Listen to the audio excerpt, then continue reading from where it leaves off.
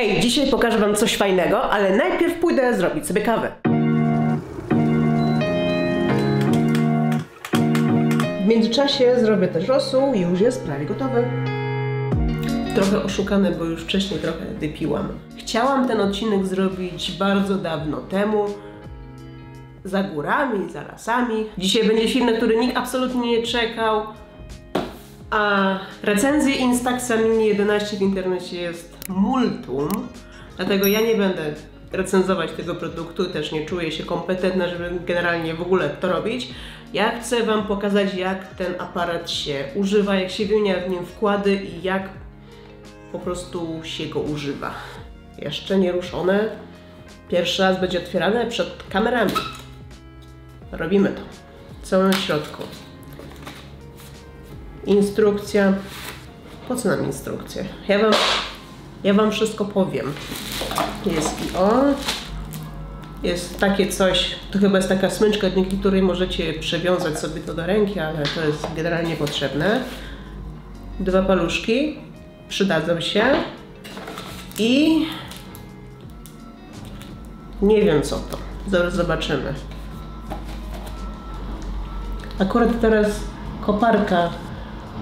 I poczekam, aż ta koparka sobie kurde skończy się. Nowiutki.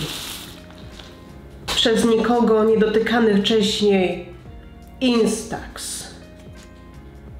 Tada! Mój jest w takim fajnym, spranym, fioletowym kolorze, ale byłby bezużyteczny bez tego. To są wkłady.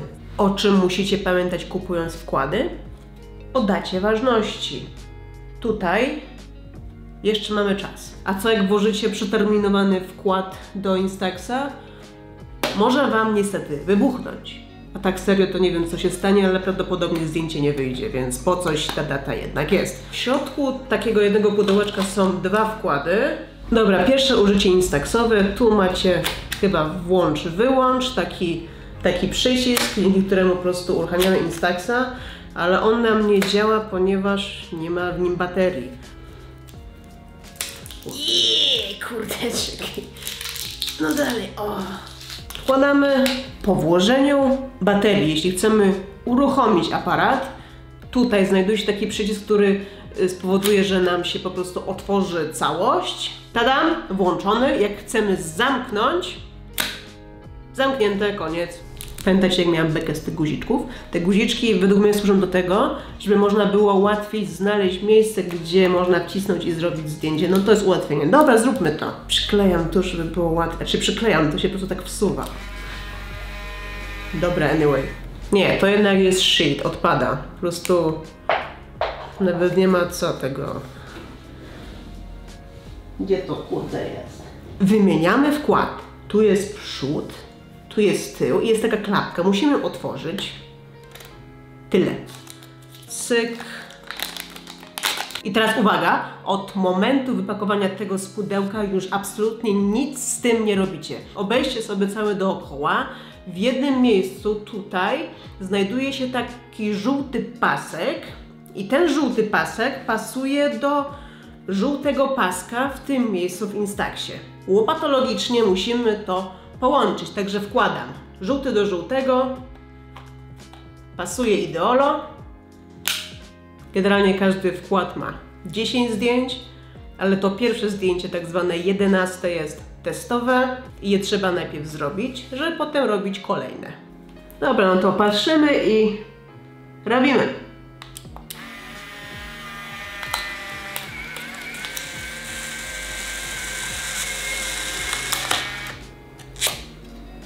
Ja to nazwałam zdjęcie testowe, a to po prostu taka klapka wychodzi. No zorientujecie się, jak będziecie robić zdjęcia, że to nie jest zdjęcie. Dobra, teraz mam pokazane, że to zdjęcie testowe, co ja nazwałam. To zdjęcie testowe, tak? Patrzcie, to zdjęcie testowe.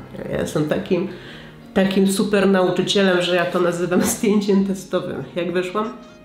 Zobaczcie, jak wyszłam. Z racji tego, że nikogo poza mną tutaj nie ma, zrobię zdjęcie samej sobie.